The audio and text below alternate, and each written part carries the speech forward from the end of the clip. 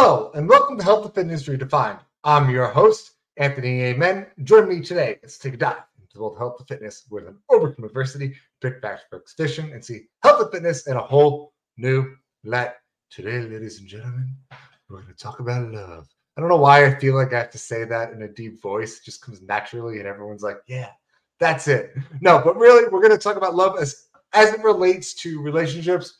Love in general is a pivotal part of health. We did an episode, it must have been about a month ago now, on the importance of relationships, especially as it gears towards losing weight or feeling better, and how hard it is to do something on your own when your partner isn't doing something. So now let's talk about the flip side of that, is how to have a strong relationship, how to have a strong amount of love, because it's something we all might consciously or subconsciously, but it's on our mind all the time. So without further ado, welcome to the show, Paul. Paul, it's a pleasure to have you on today.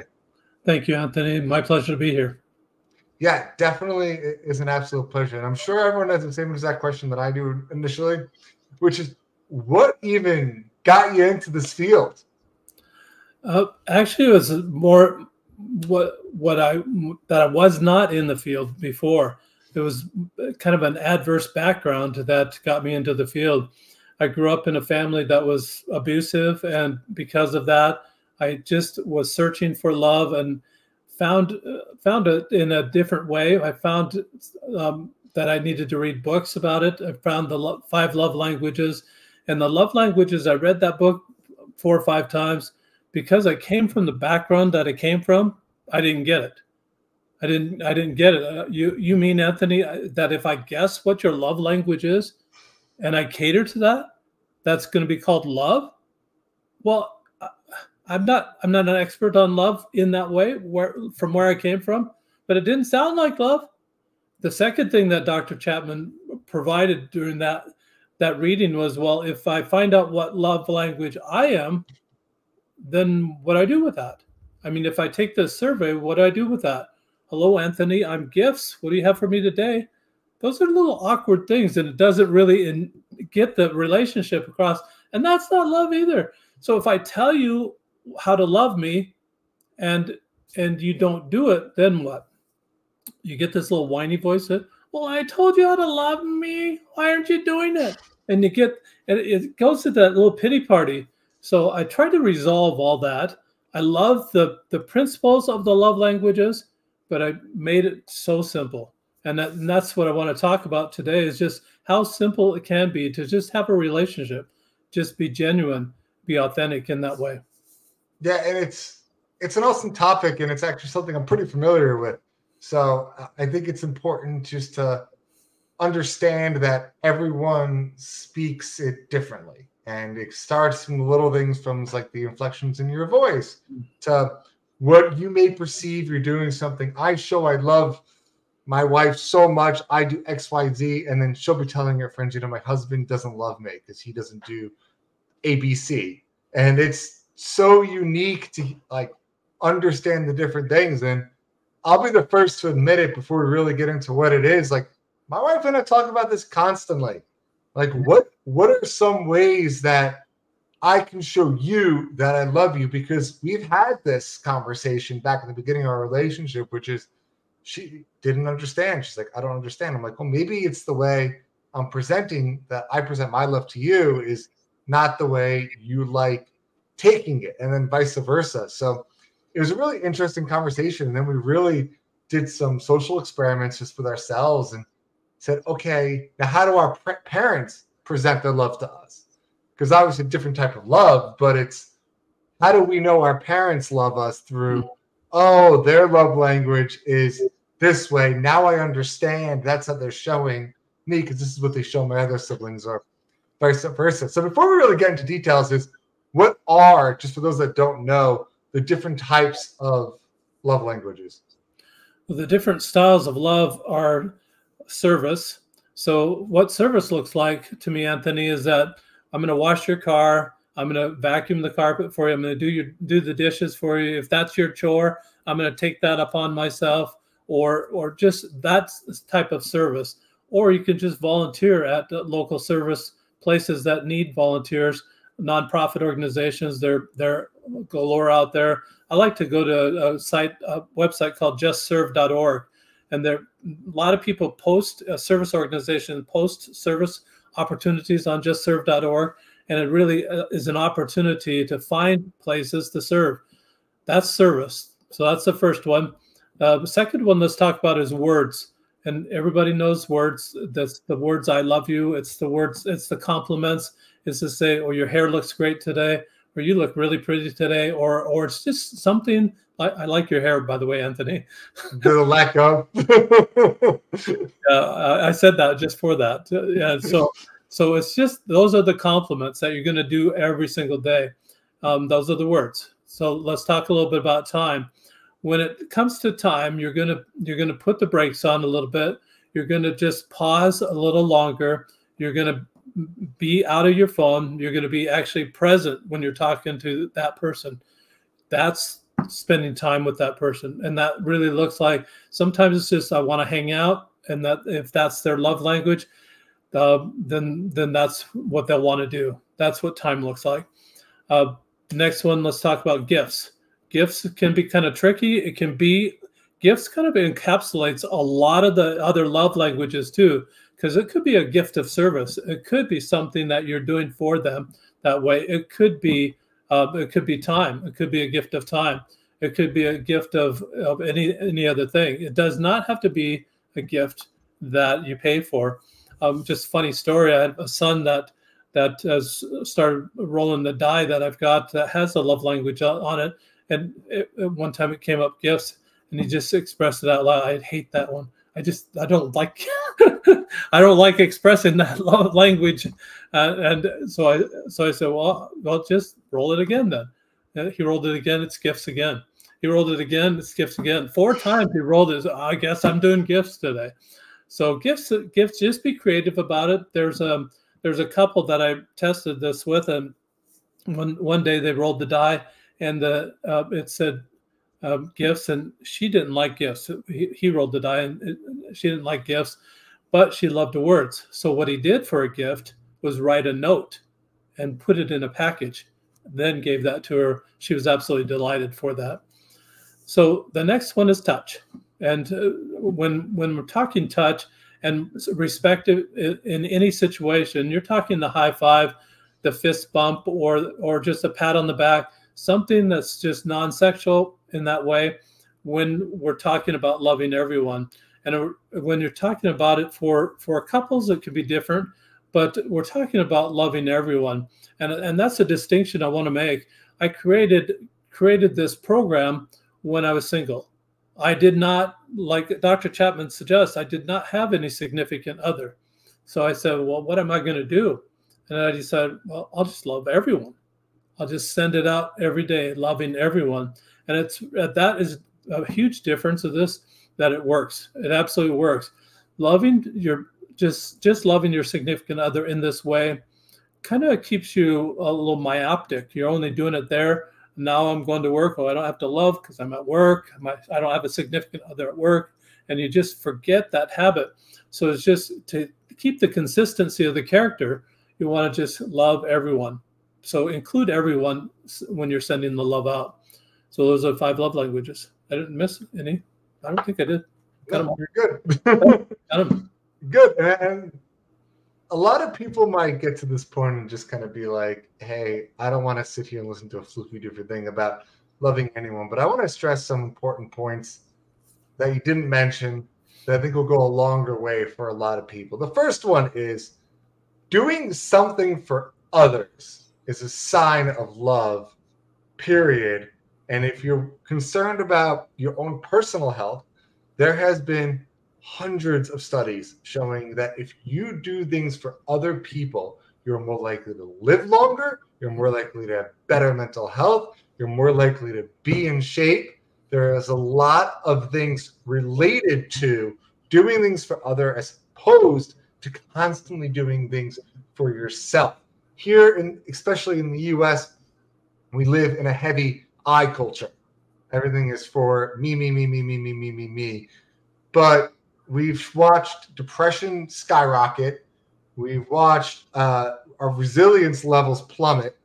And all of that is directly, I personally think, is directly related to the fact that we're too busy focusing on ourselves and not about our community. Like, a big love language is to your community, not to an individual person, but the people that live in your local area or that are on your rowing team or whatever. That's a community in aspects of doing things for those people, and doing it for the betterment of the community is going to help you in the long term, and it's going to make you happier and more successful. And everything is related back to you showing that kind of love to different groups around you. Absolutely. I totally agree with that, Anthony. Very well said. And I think that that as you do that, it's going to, what it's done for me is really ease a lot of the pressure of trying to figure out, why are the people doing that? What do they do? What's wrong with them? And instead of saying what's wrong with people, the focus of this, and I just want to show this now. I've got a die in my hand. This is a die that I created that has the love language on it. I'm showing service right now. It's a person holding a platter like a server in a restaurant. I've got words up now. It's a heart made with your hands with a conversation fly out of it. I've got a hand holding a hourglass, a hand holding a gift, and then two hands touching for the touch. So each one of those, as you roll the die every day, and I would suggest you roll it every day, it kind of sets a theme for the day, kind of a mantra or maybe a divining tool, so to speak, for the day, that's how you're going to love all day that day, all day. And then at the end of the day, I've prepared a journal page that you can record what you rolled that day, what opportunities you saw to love in that way, and what you did about those opportunities. So now what we're doing, Anthony, is we're teaching accountability, not only for adults, but you can do it for children too. Just think of this in the school system. If children could learn responsibility for their own actions, instead of trying to figure out what that other person doing, which is out of their lane, and it's not their call, just try to focus, stay in their lane, focus on who they are, who will they be, how will they love. And if we do, everyone does that, takes that personal responsibility, we're going to have a lot better world out there. What it's done for me is help me focus on what's right about that person. What can I love about that person instead of what's wrong with that person? And as I focused on that, I didn't have any more anger flare-ups. What was happening to me because of the child abuse and the growing up that I had, I found that I was having an annoyance, and then was stacking another annoyance and another until I flash. And that flash would happen indiscriminately. It wasn't timed. It wasn't planned. It was more of a knee-jerk reaction of the annoyances that I've been stacking. And I found that the flash came and those annoyances came because I was looking at what's wrong with that person all the time. Take that away from your vocabulary. Move it over to what's right about that person. Focus on the good of other people. Unlike the media, focus on what's right about people. And I think that's going to reduce your stress level, because now you don't have to worry about what that person is doing. And I think that a lot of that stress happens because you're worried about what that other person is doing. Focus on what you're doing and focus on what kind of person you're going to be. And a lot of that anxiety, a lot of that stress will go away. What would you say to somebody who's like, why would I want to sit there and love somebody or show any signs of things if they've wronged me? Because in that aspect, it's going to make me seem weak, and then they're going to step on me. What would be your response to that? I would say that find someone else to send your love to, and just pause that relationship for a little while if you can. Some people can't. Some people are bound in that way. But if you can, try to pause that relationship. Find other people that you can light up. And what I found is that as I'm rolling the die and I'm practicing that love language all day that day, what I'm watching for is when people light up. I'm trying to help people make their day. I'm not trying to help anybody be more miserable. If you send out anger, that's kind of the message. You're trying to help somebody be miserable so that they can also make their friends be miserable too. Because if you make somebody have a bad day and they're going to pass that around too, it's like misery, misery, misery. You're sending it out. Contrast that on the love side. Send love out. You make somebody have a happy day. they're going to be happy with their friends. They're going to send that love out to their circle of influence as well. And I think that that's what needs to happen in that situation. Don't associate as much as you can. Try not to associate with those people that are toxic in that way. And as you, or if you have that, if you have a light relationship that you can just lightly touch on, send love, only send love, and try to heal that relationship with love. It will heal. It absolutely will heal. Yeah. And another most important just tidbit of something I've learned being in business for all these years is a lot of your meanest customers, or the people that just you're like, wow, I can't believe they did that, blah, blah, blah, are usually taking out some kind of circumstance that happened earlier in their day or earlier in the week out on you, and you're just that crack point. Absolutely. And it's not really anything that you did. It's more of they're upset, and like we say, misery loves company. So they want to bring you down and get you agitated because they're trying to pass that on so they can go home and be like, see, even this person did this bad, blah, blah, blah, blah, blah, blah. And it just gets carried on that way. So in essence, it's a balance of, okay, let's take a step back from a conversation.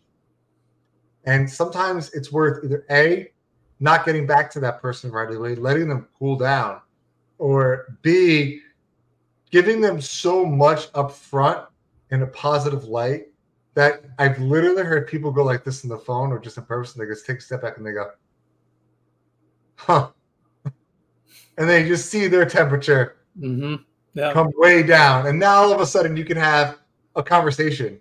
And this works as well in relationships, right? So I like every couple fights, it's a normal part of a relationship. But I've learned that when she raises her voice and then I raise my voice, we're escalating. So I say, okay, what can I control? I can control myself. I can control how I react. So I'll take a deep breath before I respond and keep my voice tone. And you'll see that she'll sometimes start raising her voice and then realize I'm not.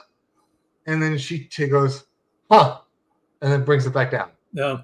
That's the same for the opposite. I feel bad using my wife as an example, but it goes both ways. And having that understanding, no matter who you're talking to, who you're arguing with, if you're showing some kind of love, even if it's just not screaming at somebody, and then it can go a long way and really turn someone's day around. Absolutely. I used to have an email address, Anthony, way back when we had Hotmail accounts. And maybe there's some people out there that still have them. I know some people. Yeah. So I used to have it. It was PAU, and then for the first 3 letters of my name, and then just the first letter of my last name. So it said pause, and then I put 10. So pause 10.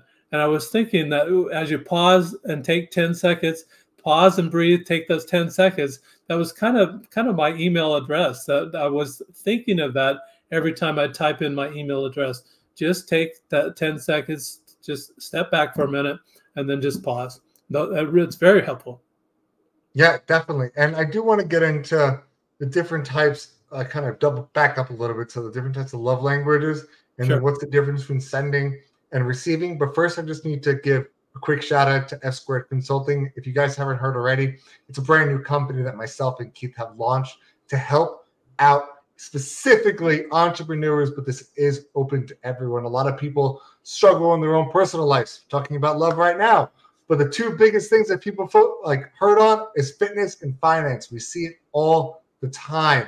So you can go get a consultant for fitness. You can go get a consultant for finance. There's millions of them out there. But there is not one single company that brings it together, because like we've talked about time and time again, your fitness and your financial health are directly related. So one has to help another. So if you guys are interested in learning how to create habits and permanently change both aspects of your life to get your health and your fitness under control, to get your finances under control, to get out of debt, please check us out at fitbodiesfatwallets.com. That is fitbodiesfatwallets.com. Mention this show, get 10% off of any service. One more time, guys, it's F Squared Consulting. Check us out at fitbodiesfatwallets.com. So now let's get back into the specific love languages. And we went through each one of the dice And I remember specifically that it's related to my love language to give isn't necessarily the same one I like to receive. And as a matter of fact, it's usually different. So the love languages I tend to give, like you mentioned gifts, and I think you said it was your son who was talking about how awkward it is to give gifts. But a lot of us, and it's more of a societal thing, show love by giving gifts. But a lot of us don't perceive that as taking love. So we'll go give a gift because we love somebody, but we hate receiving them.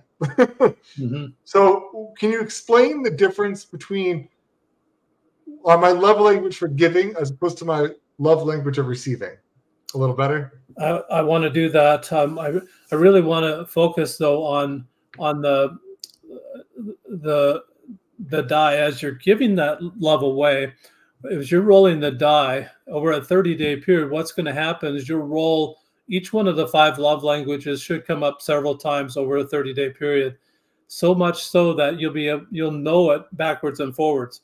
You'll become what I like to call a love language linguist. It's a sexy title. I know you want that, Anthony, to add it to all your other titles, but you'll know them forward and backwards to give it away. And when you start giving it all them away, it gets you out of the box that you might be in right now. Most people will focus on what they think their primary love language is and give that away in hopes of the reciprocity there. This isn't like that at all. You're giving away this love without any expectation of it coming back, taking it back to true love. We give without any expectation of it coming back, but trusting the law of the harvest or the law of attraction, it's going to come back someday. Maybe not today. Maybe it does come back today, but we're just trusting that it is a boomerang, but it just takes a while to come back.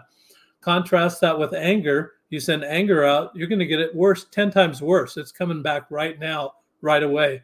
This is an investment, a very tiny investment. Takes 2 seconds to roll the die to set the theme for the day.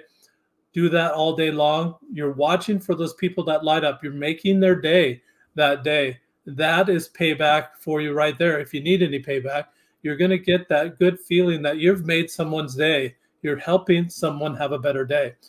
As you do that, I think you're going to find out that you'll like something that you're giving away that may be different than what it is that you want, something different than what you like to receive. And it's good. It'd be back and forth. I don't believe that a lot of people like to receive what they give away. Maybe they do, maybe they don't. But I think that this will change it up a little bit because you're becoming so familiar with all 5 love languages.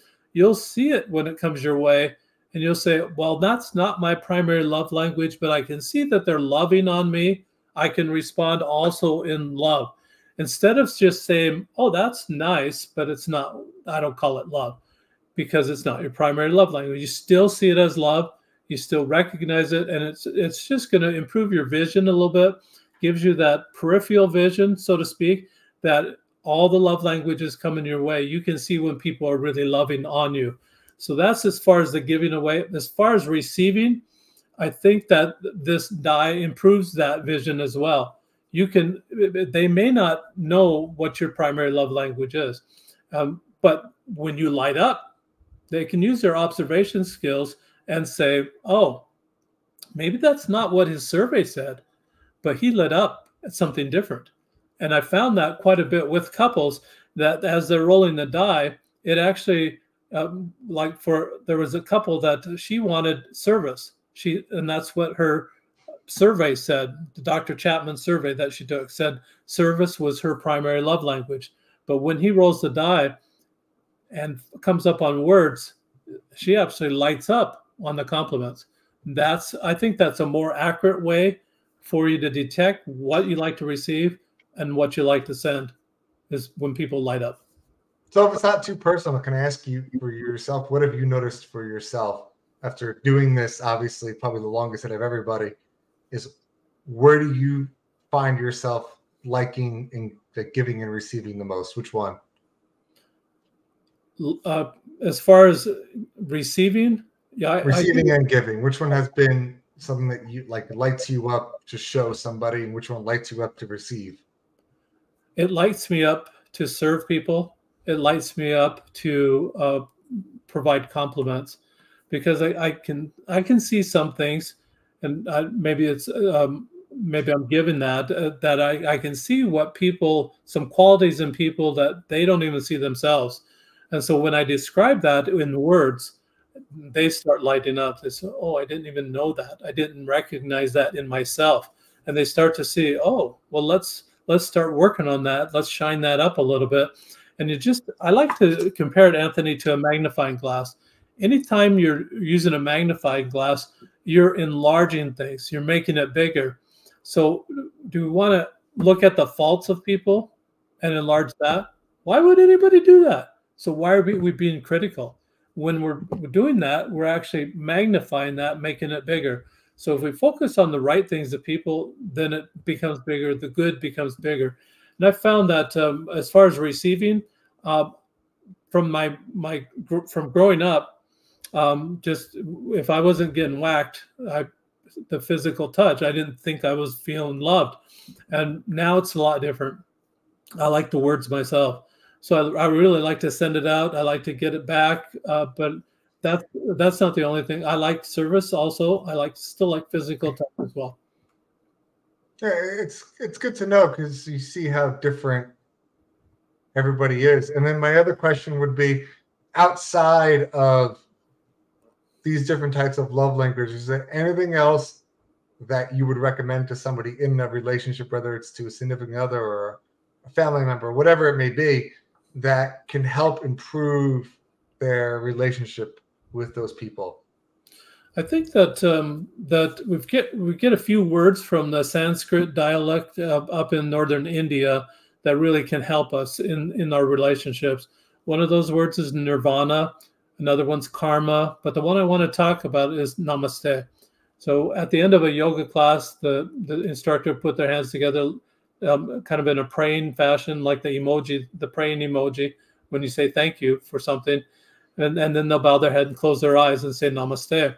Now, namaste, as it translates from the Hindu religion, is that the God in me sees the God in you. Or in other words, the divine in me sees the divine in you. And I think that if we look through that lens, watching for the best parts of people, watching for the good parts of people, that it's really going to cement a relationship, because that people want to be around people that they feel loved. They want to be, who wants to be around someone that's angry? Nobody. I don't know anybody that wants to be around angry people. They want to be around loving people.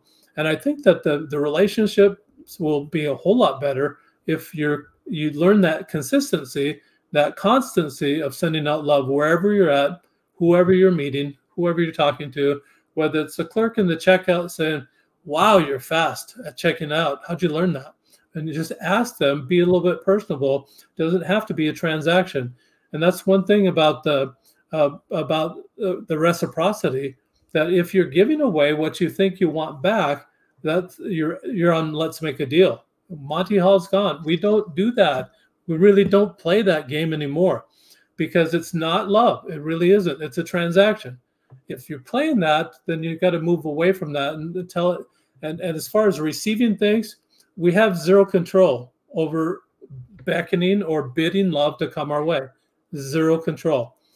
Just remember, though, what you have control over is sending it out and reacting or responding appropriately when it comes your way. When you understand that and understand it's not about you anymore, it's about them and about how making their day a better day, then your day is going to be better. And that's going to help your health. Yeah. In general, I just hope people kind of understand that, and I don't mean to beat a dead horse, but this is such a pivotal part of who we are. And with so many reasons out there right now to not like somebody because they're not part of your team, let's just say, like, put that on the side and think that we're all human beings and we all want a little love. Then maybe we can change how the world operates if we learn how to communicate better, because communication is love in and of itself. So maybe that could solve a lot of the issues, but hey, I'm not a politician, so can't get involved in that. Anyway, Paul, I'm going to ask you the final two questions I ask everybody, and I'm going to change my last question for you a little bit. I just want to leave it at this: is there a way that you believe this world as a whole can change and adapt such a method at which everyone can kind of adapt to this sort of method? Is there an answer out there that we can all start doing more for each other and build ourselves up as a society, as opposed to pulling everything back towards me and I? I think there is, Anthony. I really do.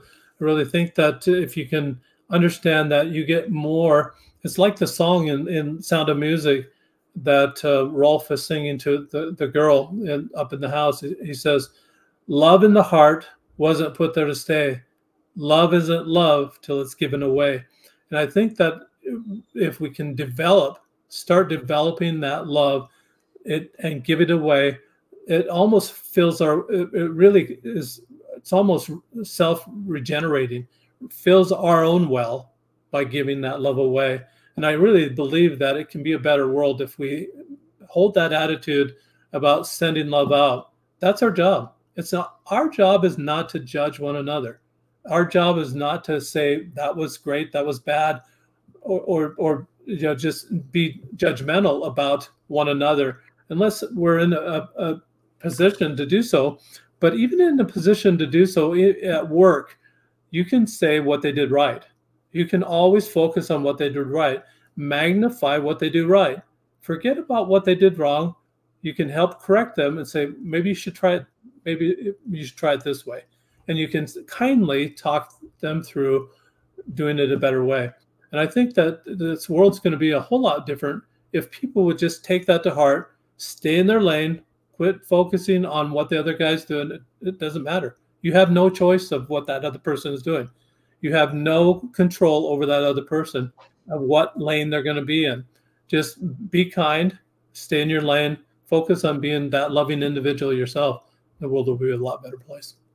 I love it. And it can just add in another point you mentioned, which I can just talk about all day, but I'm definitely not going to, is as an employer, I compliment my employees often because I remember being an employee and never getting compliments, only getting negatives. Yeah. And it makes you feel underappreciated. Mm-hmm. I go out of my way to tell my employees what they are doing correctly. And I've actually had a couple employees now come to me and say, I've never had a boss say that to me before. Like, that hurts my heart. Like, if you're doing a great job, I'm going to let you know. If you're screwing up, I'll let you know. We'll figure out how to fix it. So, but anyway, that's a whole other topic. Paul, I'm going to ask you, how can people find you, get a hold of you? How can they learn more? And what is your website they can reach out to you on? So the best way to get a hold of me is rolloflove.com.